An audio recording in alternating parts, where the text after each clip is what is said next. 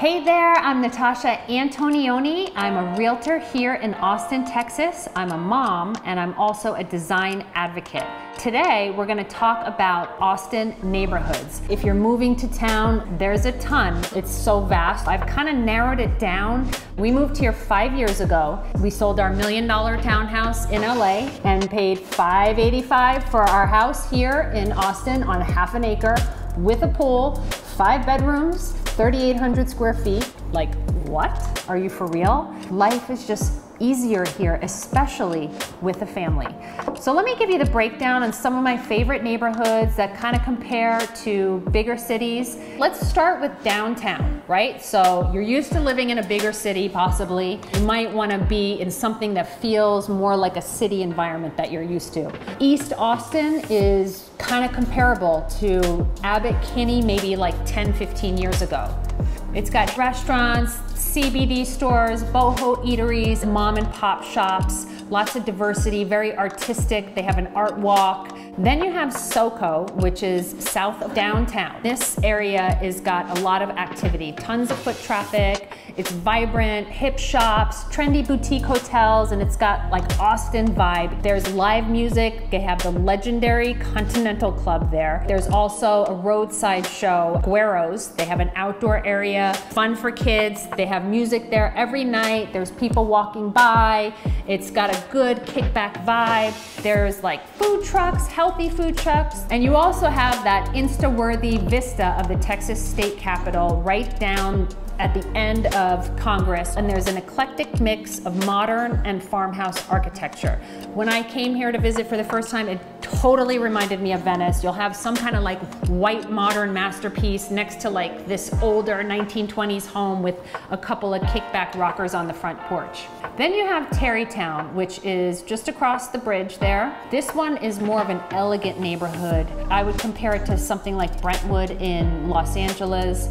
It offers a range of architectural homes. You'll see these older tree-lined streets, but then they'll have these modern homes, some traditional Texas-style homes there as well. You have a 23-acre nature preserve with roaming peacocks and a historic golf course, a spring-fed pool. There's the Laguna Gloria, which is an art museum, and it occupies a riverside Italian-style villa built in 1916, which I love that mix of old Texas sprinkled throughout the city. It's not the overwhelming vibe, but it does have a flair of history. And then you have Lake Austin Boulevard. Because the Colorado River kind of runs through the city, you have some restaurants that are waterfront with lively bars, always music playing. Super fun. You can roll up on a boat as well. And then if you just go a little bit further out into Hill Country, you're gonna hit Westlake. Westlake Hills is kind of prestigious neighborhood. It's in Travis County.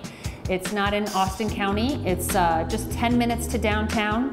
It's got hill country views, winding roads, tons and tons of trees. You feel like a very removed vibe, even though you're really close to downtown. It was developed in the 70s and 80s. It's on the south side of the Colorado River. So you still have that kind of eclectic. You know, it is prestigious, so there are a lot of the larger estate homes, but it does have some of those older homes sprinkled in there. It's a suburb. It's got charming local shops. There's some cute shopping centers.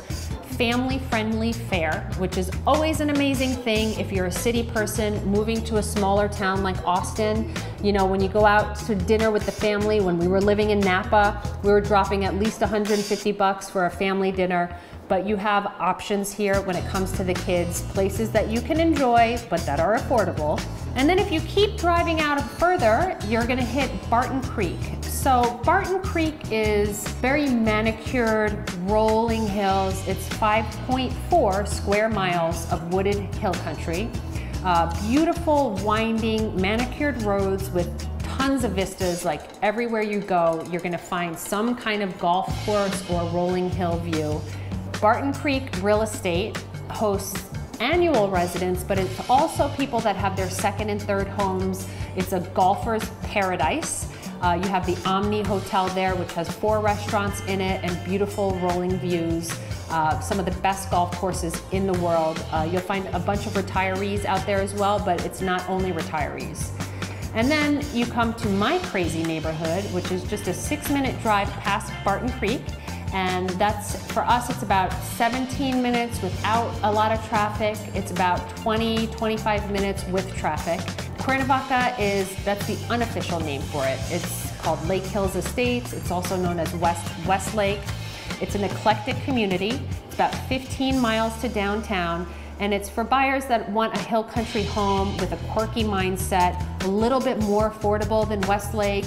It's definitely got architectural variety. You'll drive down a street and it'll be a bunch of trailer homes, and then you just keep going down, and then you'll find yourself in front of estate waterfront properties that go from $5 million to $10 million and up. When you're living downtown, obviously it's going to be more dollar per square foot. So you're going to find smaller residents sometimes, and if you're finding a large estate home, it's going to cost you. As you move away from downtown, you're going to get more bang for your buck on your square footage. You know, the house that cost you $1 million in Cuernavaca is going to be very different than the townhouse home style that you're going to get off of South Congress. So it really just depends on what your dream is and what you're going for in your life. And then if you're looking for a little bit more like space where you can breathe and you're not getting like the kind of hecticness of a city, if you're coming from a big city, Austin might not feel like a hectic city, but when you head out to Lakeway, 25 miles from downtown, it's definitely not feeling like you're in a city place anymore.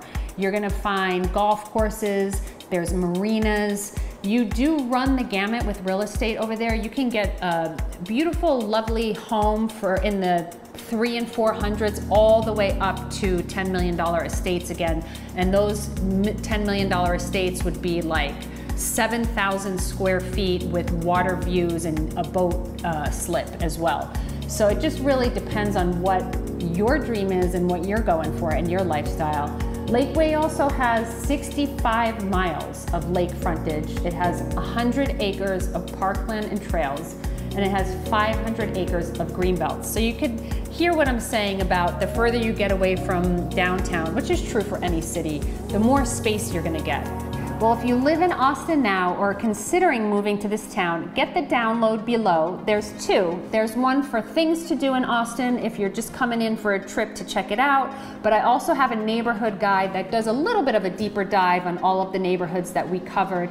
And of course, I'm a realtor here, so I'm happy to help with any questions that you have. As always, my goal is to help you live your dream. So please leave a comment below, tell me what your dream is, and I'll be happy to reply and give you my feedback on where might be the best place for you in this vast, amazing, awesome community called Austin, Texas. And don't forget to hit that subscribe button in the bottom right-hand corner so you can stay tuned weekly to our videos on everything hip, cool, happening in Austin, real estate, and design.